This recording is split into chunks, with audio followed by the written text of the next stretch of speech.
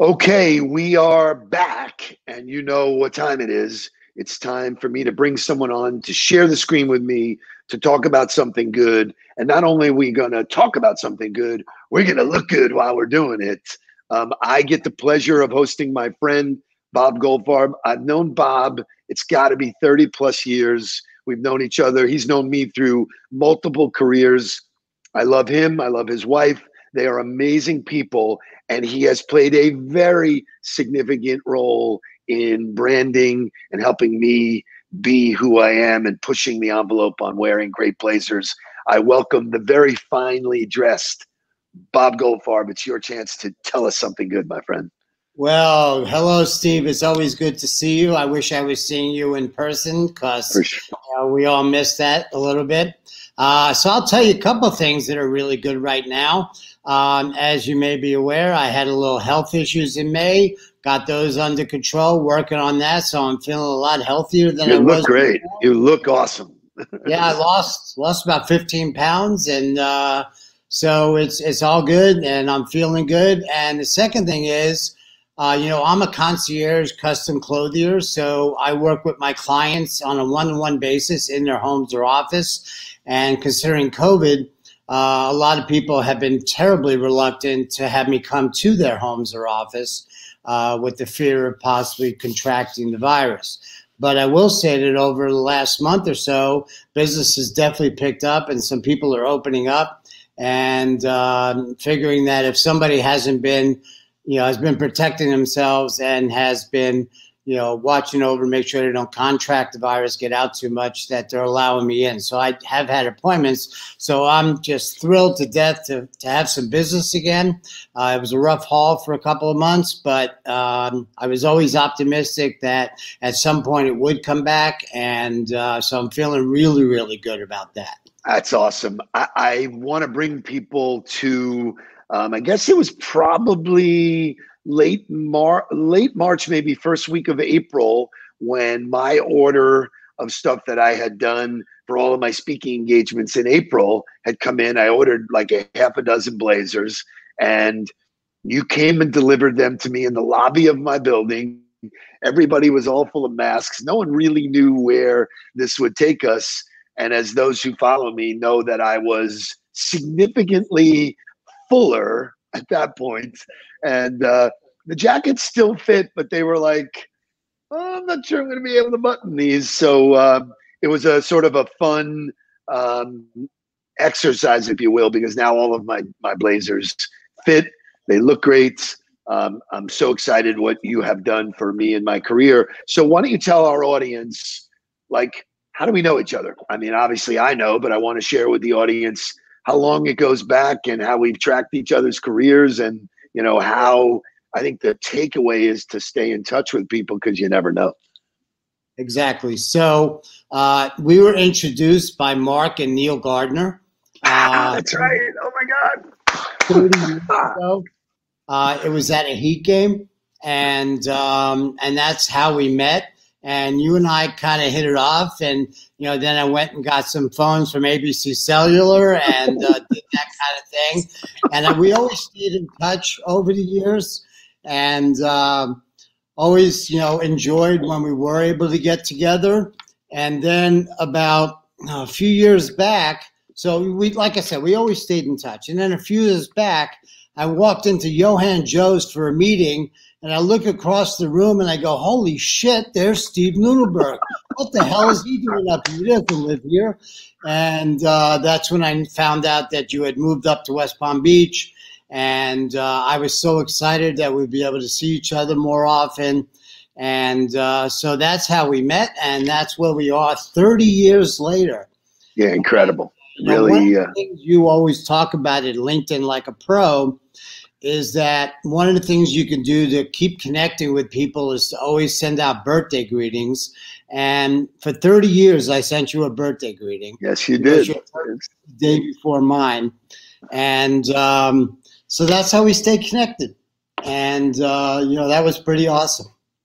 So you've had a successful career. You, like many, have done different things.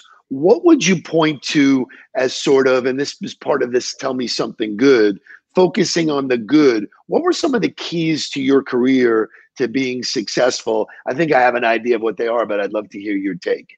So I have reinvented myself a number of times over the years. I had a very thriving high-tech recruiting business for 25 years in Silicon Valley. And, you know, it went really well until the dot bomb hit. And, you know, what's mostly good about me and my personality is my resiliency. And the fact that I can bounce back from whatever obstacles I face and either continue on in a complementary role to what I've been doing or totally reinvent myself. And so after the recruiting thing kind of came to an end, and unfortunately I didn't have any business left because the vertical market I was involved in really got killed during the dot bomb in the early 2000s. I was in my 50s and I said, well, what are you going to do now? And I said, you know, I want to do something I love. And I always loved clothing. I had been a clothes horse since I was like 17 years old. Love it. You know, a friend of mine and I, Jimmy, were the only ones at 17 years old that when we went out on a date, we wore a suit and, you know, stuff like that. Now you have to think that's, you know, 50 plus years ago. Wow. Insane. So I always have had a clothes fetish. Donna will tell you that I have the bigger closet. And I keep telling her it's because she's half my size and she only needs a smaller closet. But the fact of the matter is that I'm a clothes horse and I need every inch of space I can get to house all my clothing. So, you know, so what happened was I was still trying to do a little recruiting on the side, but I needed to have an income and I needed to get some health insurance. I went to work at Nordstrom and in the men's department, and was the men's clothing manager almost immediately. And then they promoted me to men's division manager, and then I got moved up to Palm Beach Gardens to open up the new store here in 2006. Wow. And that was our meal ticket out of Miami. Nordstrom paid for us to move. And so that was great. And so I had a 10-year career, let's say. No, not quite 10. Let's say 8 years, 8 or 9 year career in, oops, sorry about that. That's okay. Career in retail. And then at the end of retail, it was like, you know, I don't like retail anymore. I don't like what it's become. And there was a lot of people coming in that really were trying to tell me how I needed to do business, and they really had no clue. So I was in the shoe business at the time, and there is no business like shoe business, but you know. So I was in the shoe business, and it was at a bad time, and so I left it and said, you know, I'm never going to work for anybody again. And so I decided to start my own custom clothing line, and that was about 5.5 years ago. So I am private label, you know, so I'm sorry, what were you going to say? I just, you know, for me, luck would have it that I moved to Palm Beach. I see you right at the time that I was building my book business, my speaking business. You know, I had been a year or two into it, but it was starting to take off. And I was floored to see you, number one, to see that you were into custom clothing. And there is nothing like when you put on something that was made for you. I mean, it is really spectacular. Nothing like the fit of a Goldfarb.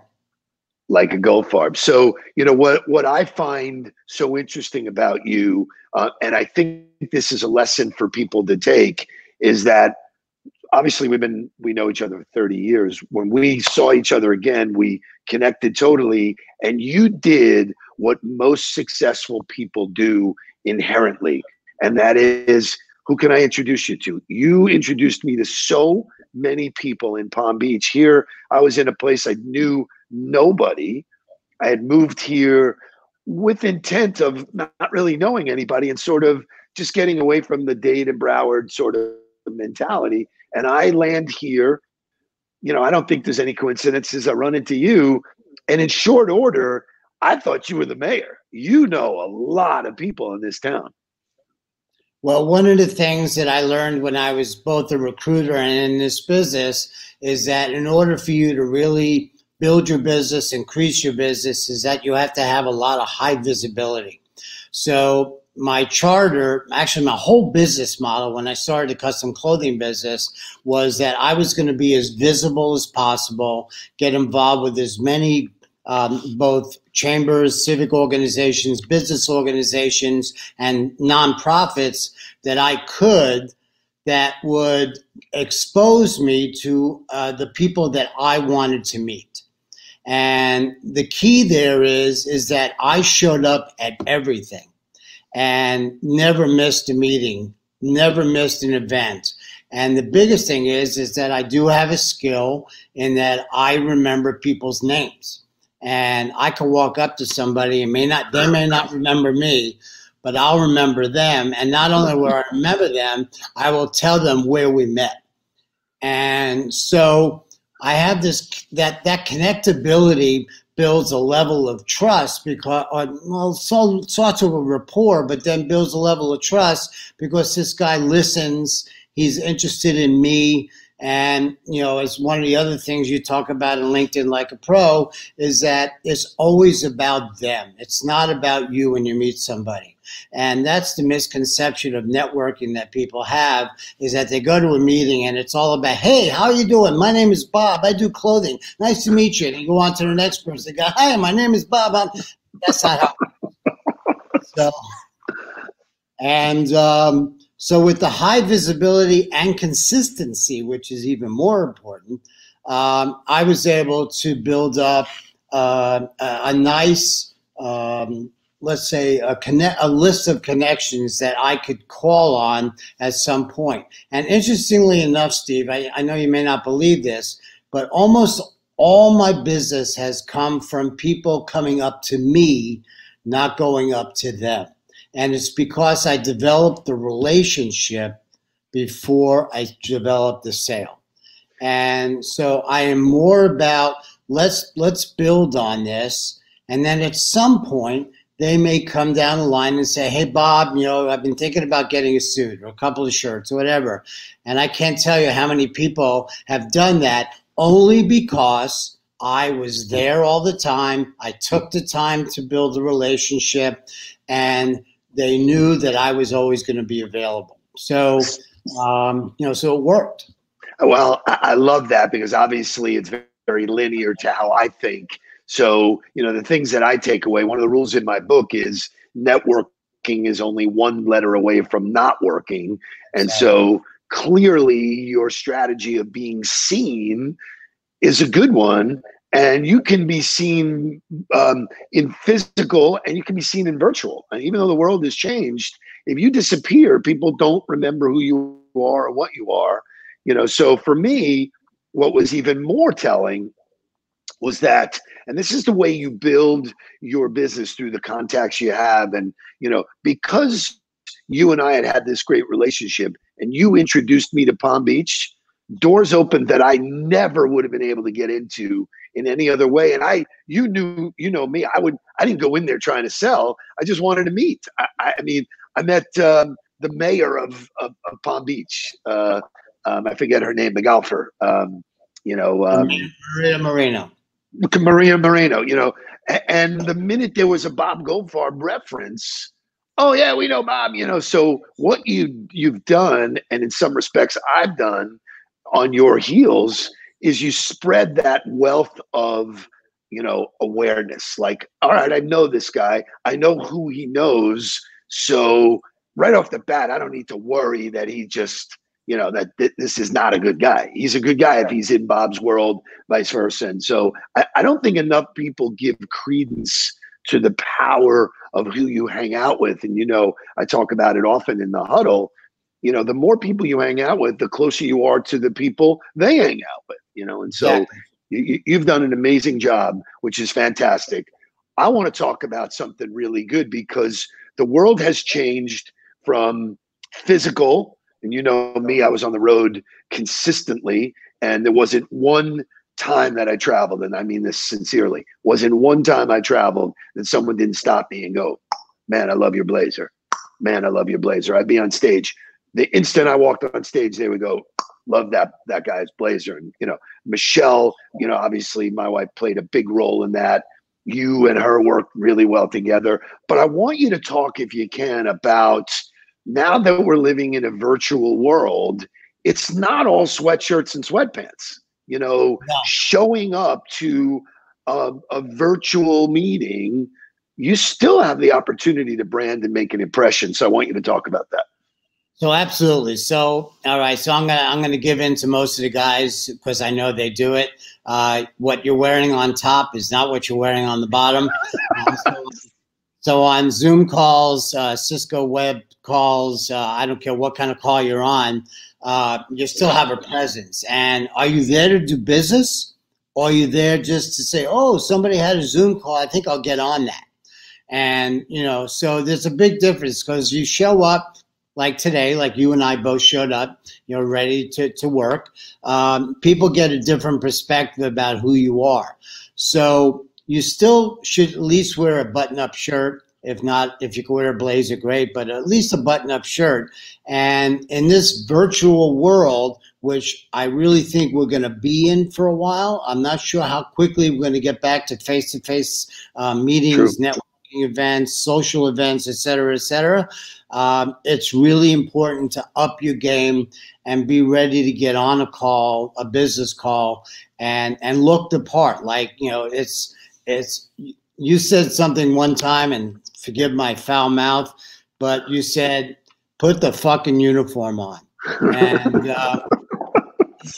And I always thought about that. That still sticks in my mind when you said that. If you're going to go do the work, put the fucking uniform on. So, well, people treat you differently for sure. And to such an end, I'll validate that when we started taking the huddle live across all of the platforms, we've been doing it for a while, but you know, right at the beginning of the pandemic, we knew people needed stuff. We said, let's just blow this out. We'll put it on every social media channel. I didn't wear a blazer in the beginning, and more than enough people said, what's up? You're not wearing a blazer? It was like I let them down, and people have tuned in to see what kind of blazer I'm wearing, which leads me to, you have helped me create a brand. Your brand is, and we've talked about this together, it's a Goldfarb. You know, there's clearly a differentiation between the patterns, the fits, everything you do down to the buttons, the linings. You know, I have my name in all of these, you know. So talk to me about that individual style. What is, it's a Goldfarb? So what makes it a Goldfarb is that I am meticulous about what I do. And, you know, there's some gentlemen I can work with, like when I work with you, you have an idea what you want. You're going to be able to pick that out. And then Michelle and I, or you, Michelle, and I sit down and we design what's going to go inside, the buttons, the stitching, how you want it designed, what kind of lining you want, you know, things like that. I do the same thing for shirts. You know, with shirts, you can have a different collar. You can have a placket or no placket. You can have French cuffs or no cuffs. You could have pocket or no pocket. You could have a certain length that could be worn out or worn in. So there's all kinds of meticulous things that have to take place. I also am meticulous about the way I measure. So I measure to the 1/8 of an inch. When I'm taking over 20 measurements of a guy, I want to make sure I got the perfect fit. Everybody can sell clothing. Everybody can have patterns to sell. But if the clothing doesn't fit well, you might as well toss it in the trash. It's not really worth anything.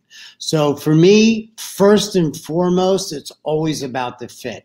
And when I consult with a client, I want to know who they are. You know, so are they looking to build a wardrobe? Are they looking to change a wardrobe? Are they looking for a totally new look?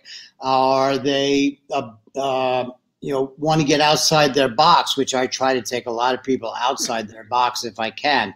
So it's all about that personal, one-on-one, high-level concierge service where I'm going to them in their home or office. I'm spending 2 hours with them or more, to decide how to design these exact outfits. And what sets me apart from others is that I just am so meticulous, and that I am so about the customer experience. I mean, that's what it's all about. So, that's what makes it a Goldfarb. I'm fortunate I work with a really good manufacturer. When I send them specs, they send me what I sent back, and, it works. So, I love it. So, and I'm saying, so the biggest thing is, when I tell people, they say, what do you do? Well, I say, I save men time. And they go, well, what does that mean? It says, well, if you think about going to a mall or a store or stuff like that, you're going to have to make at least 2 trips to get a suit. You have to buy the suit and get it altered. And it's off the rack, so it wasn't made for you. And so that's time taken away from either your office or your family on the weekend. So I'm saving you time. I'm also saving you money because, truthfully, my pricing is equivalent to if your guy goes to Saks or Nordstrom or Neiman Marcus or Brooks Brothers. My stuff customized is about the same price as theirs is off the rack. So I'm giving them, the benefit of having a better product at the same price plus the concierge service. I was, interestingly enough, in the beginning when we started to do business together, I was overwhelmed at how, I had made up in my mind, oh, custom is just going to be way out of line. And you're really, really not. In the last minute that we're together, talk to us so that all the people that are watching this know, how are you doing it virtually now? So you can't visit your house or you can't visit their office. Are you doing virtual setups where you can walk people through the fabrics and go like that? I can do that virtually with the fabrics, but I can only do that with existing clients. I really need to be face-to-face to measure somebody to get it correct. Unlike M. Taylor or Trunk Club or any of those people that profess to be better than an on-site tailor in measuring because you take a picture of yourself, I'm sorry, that's just not true. And so for existing clients, yes, I can send them virtual folders where they can look at fabrics and decide what they like. And then afterwards, I can send them a virtual folder of linings, buttons, et cetera, so they can all pick it out. And for new clients, I am still happy to go meet somebody. I always wear a mask. I've had 5 COVID negative tests.